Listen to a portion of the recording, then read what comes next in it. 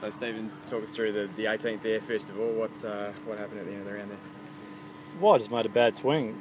It was the first poor shot I've hit all day, and I went right under a tree to take an unplayable, and then I hit probably the best shot I've hit in 2 or 3 years because I really didn't have an option. But I had 195 to the front, and it was just off a sandy line, hit on the green. So in the end, it was a good 5. And the rest of your round today, obviously, you'd be pretty happy with the way things went out there? Played very well. That was the only shot that didn't hit the middle of the club face all day. So it's nice when you have days like that when you can just look at the flag and you just keep going at it. So I didn't have a lot of luck on the greens. I think I made 6 birdies, but they were all inside 8 feet. So it was one of those days where it could have been lower, but the course isn't playing that hard today. There's a couple of holes that are playing short, put the tees up.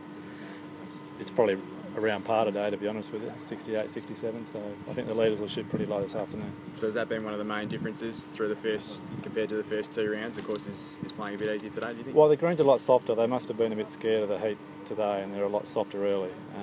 There are a lot of flags that you could get at that you really couldn't go at in the last couple of days, so that's probably why the scores are pretty low today. The greens are just that little bit softer.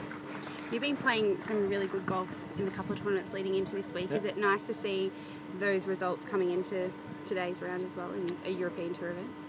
Well, it is, but it's just a continuation of what I did in the 2 tournaments over in Victoria. But it's nice to do it here. I haven't made the cut here in 4 years, so it was nice to get past that hurdle, and it was nice to play well today. Stephen, obviously West Aussie, but you're basing yourself in South Australia these days? Yeah, I've lived there for 5 years now, but always get introduced as West Australian. Always be West Australian. That's good to hear. And you've had plenty of support from the local galleries? That's been good. Been very good. Yeah.